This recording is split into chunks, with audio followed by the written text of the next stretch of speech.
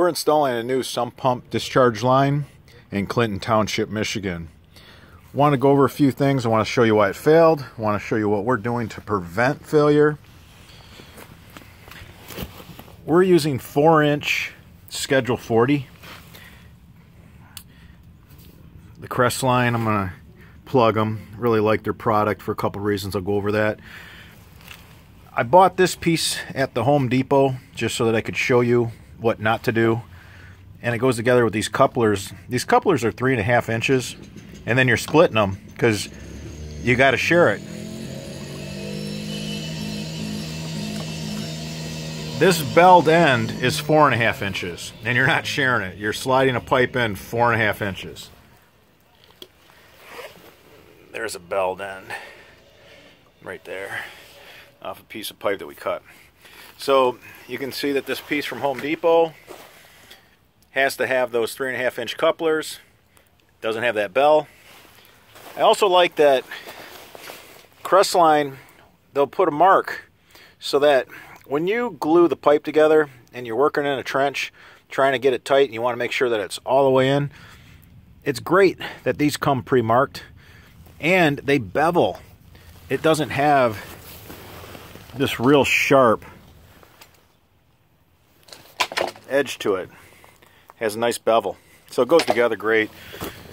Crestline is not the only one we use. There's several I use, but I really appreciate a company that does these small things that help us out in the field.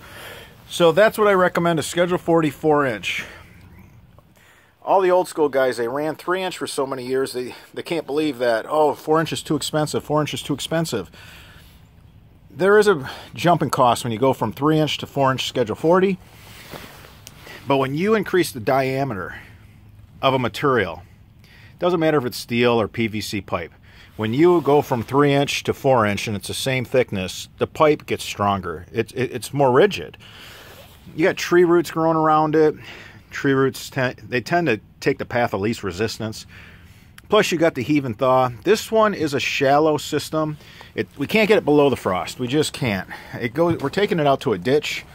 And this is a system that's referred to as sump line out to daylight. Sump line taken to daylight. So it's shallow, it's going to be in the frost, it's going to be in the freeze and thaw cycle. Up here at the house, this was when the old line failed, it was just spraying on the house. You can see all the effervescence in the brick that has come out of the brick from all the water that was spraying up against this house. There's a big erosion hole right here as well. So we went ahead, and the reason why you want to do a connection like this, you have your solid. This is rigid, it's solid coming out of the house. You can't do nothing with that. But this here is going to go up and down during the freeze and thaw. So that's why we build them like this. And then here's your overflow protector. If that ditch ever backed up, the water wouldn't end up flooding the basement. It would still find its way out here. So there are some pointers to how to install sump pump line in Michigan when it's in the frost, especially out to daylight. Now, why'd it fail?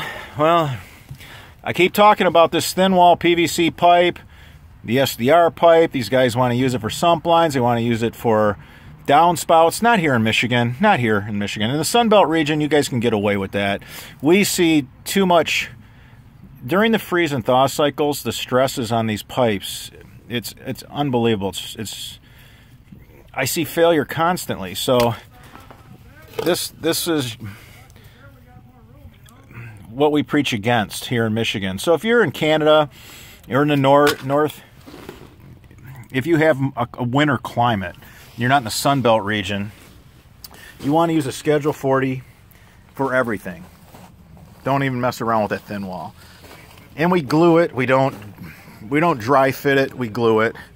And the guys that use silicone, they crack me up. Man, is that a joke.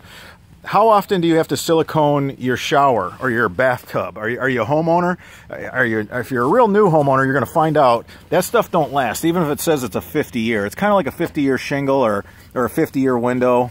That stuff normally makes it 18 years at best. But the silicone is something that you have to re-silicone every few years. So I really laugh at the guys using silicone.